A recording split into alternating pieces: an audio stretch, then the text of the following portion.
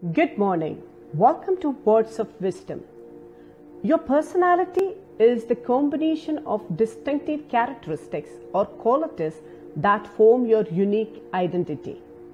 You possess different personalities in different areas of functionings in life, such as you possess an individual personality which refers to your unique individual qualities.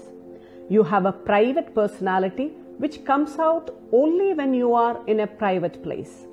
The next one is a public or social personality which relates the way you project yourself in the public or social gathering.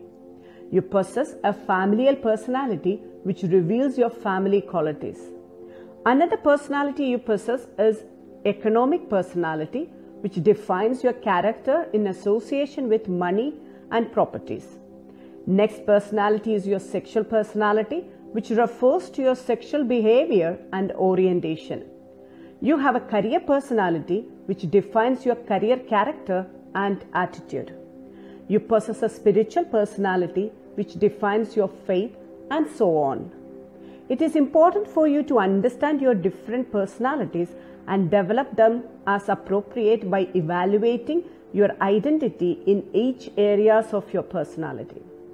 As you are now aware of different identity you possess, it is now convenient for you to give attention in developing your personalities as appropriate.